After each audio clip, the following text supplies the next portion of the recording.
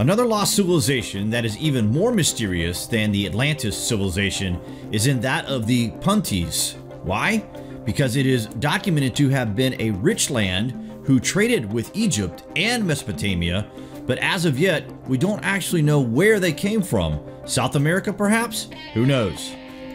The land of Punt is described in ancient Egyptian texts as the land of the gods, and a region rich in resources, though it is unknown exactly who they were or what even happened to them. In the decades after Jean-Francisco Champollion first deciphered Egyptian hieroglyphics in 1822 Common Era, and Western scholars began reading Egyptian texts, questions arose as to where Punt was located and what it is called in the modern world.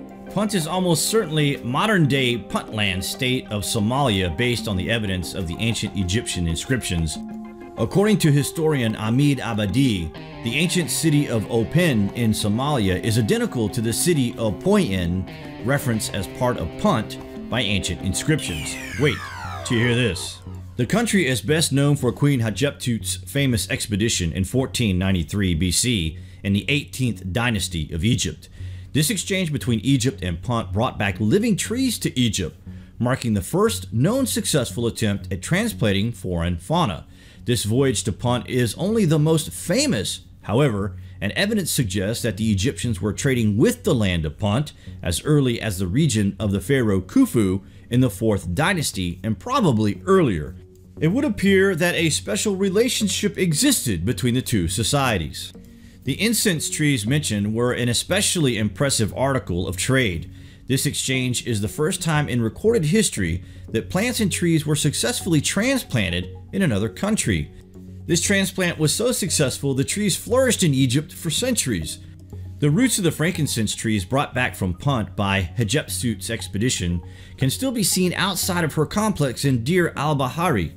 Inscriptions on the walls of the site detail the Egyptian relationship with Punt and make clear that it was a mutually beneficial one and both parties held the other in deep respect. Reliefs on the walls of the temple show the chief of the Puntis and his wife receiving the envoys from Egypt with all honors. So precise are these depictions that modern-day scholars have been able to diagnose the Punti wife of the chief Ati's medical problems. The inscriptions mention King Peruhu of Punt and his generosity which, judging from the goods brought back to Egypt, was vast. Hatshepsut's reign was among the most prosperous in Egypt's history, but it is clear that she considered her expedition to Punt among her greatest successes. The Punt civilization is a largely an unknown and mysterious civilization that existed between 8 and 3,000 years ago. Many readings will describe it as an early civilization that existed long before the development of a culture that found it necessary to record its history. Gold from Punt is recorded in Egyptian history as early as the 4th century. They also traded with ancient Greece, providing ebony, myrrh, silk, gold, scented perfumes, and other precious minerals. Scholars have argued that modern-day Somalia Puntland founders are inspired by the ancient kingdom, but more recent findings of small pyramidal structures, stone ruins, caves, and buildings in northeast Somaliland give proof to the fact that the thriving civilization indeed existed in Somalia. Egyptian history indicates monuments, copper, and carved amulets were made of the gifts that were brought into Egypt from Punt. However, the only findings include a painting depicting the Queen of Punt at the time of the Pharaoh Hatshepsut's visit and a tree made of metal that still stands in front of Hatshepsut's temple. The only other depictions of the Punt civilization are paintings from historical readings and a few other carvings in Egypt. Punt was immortalized in Egyptian literature in the very popular tale of the shipwrecked sailor, in which a castaway Egyptian sailor on an island converses with a great serpent who calls himself the Lord of Punt and sends the sailor back to Egypt laden with gold, spices, and precious animals. The sailor in this story tells his master the tale to cheer up after a failed expedition. He points out how his master may feel disappointed at his recent failure, but how he once experienced a similar failure himself, only worse. His ship was actually lost and he feared for his life. The land of Punt is purposefully chosen in this story as the mystical on which the sailor washes up because it had already been linked to the gods in the past. The sailor is telling his master that even though life may look bleak at a certain time, good can come out of even the darkest moments in life. He holds up the example of the Lord of Punt sending him home a richer man than when he had set out on his doomed voyage, as the name of Punt would have reminded the master of the gods and their blessings, and would have reminded an audience hearing the tale as well.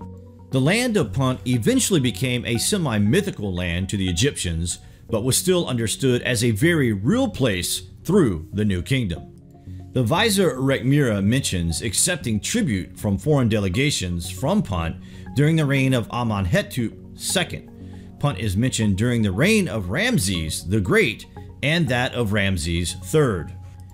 Punt came to hold a deep fascination for the Egyptian people as a land of plenty and was known as Te-Netjer, the land of the gods, from which all good things came to Egypt. Punt was also associated with Egyptian ancestry in that it came to be seen as their ancient homeland and further, the land where the gods emerged from and consorted with each other. Exactly why Punt was elevated from reality into mythology is not known, but after the reign of Ramses III, the land receded further and further in the minds of the Egyptians until it was lost to legend and folklore. Today, the people of Somalia honor their ancient relationship with Egypt by keeping alive the language and customs. Historian Abdeslam Mohammed cites English linguistic Charlie Barber in describing how the language of ancient Egyptian belonged to the Hamitic group of languages, which are still spoken across a large part of North Africa and include Somalia. Mohammed comments on this citing how people in modern-day Somalia continue to name their children after the ancient Egyptian gods, one example being the modern Arakthi from the ancient Egyptian Harakti. Although the land of Punt slowly vanished into mythology in ancient Egypt, its rich heritage continues on and is preserved in the present day by those who remember and honor their past. What do you guys make of this lost civilization? Very rich and well respected, but who were they? Comments below, and as always, thank you for watching.